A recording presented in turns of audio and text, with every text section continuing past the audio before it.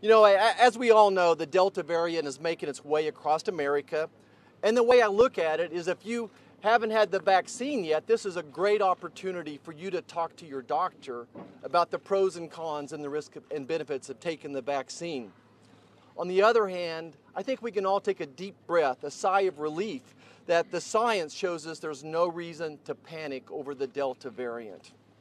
Here's the good news. Within 2 weeks, 2/3 of all American adults will have had both vaccinations.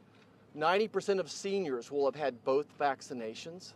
And the people that are left that haven't had the vaccination, we probably think half of those have natural immunity. And I would also add, by the way, that for our children, probably 40% or more have had the vaccination as well. I want to reassure America that either natural immunity, having had the virus, or vaccination provide exceptional defense against the Delta variant, and all variants as far as we know. In fact, they probably prevent over 95% of hospitalizations due to the Delta variant. And I think that's what's important to be following right now is the number of hospitalizations and deaths from the Delta variant, not necessarily just the number of people that are colonizing the virus right now.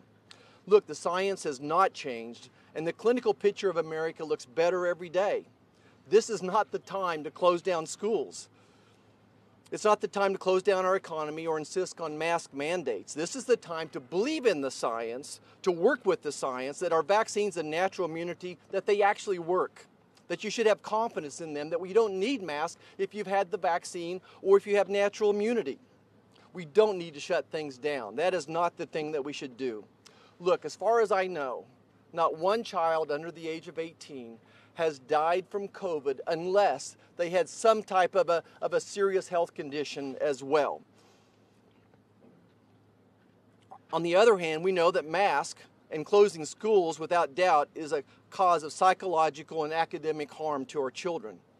I believe and entrust our local school boards to make the right decision, not ordered by decree of politicians and bureaucrats here in Washington, D.C.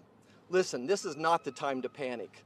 It's not the time for fear-mongering either. That doesn't do anybody any good. Science is not on the side of the fear-mongers. Here's the bottom line. If you haven't had the vaccine or if you haven't tested positive for the virus, go to your doctor.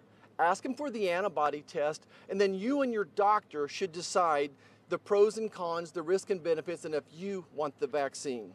So thank you so much. I'm glad you all came out today, and we will try to answer some of your questions.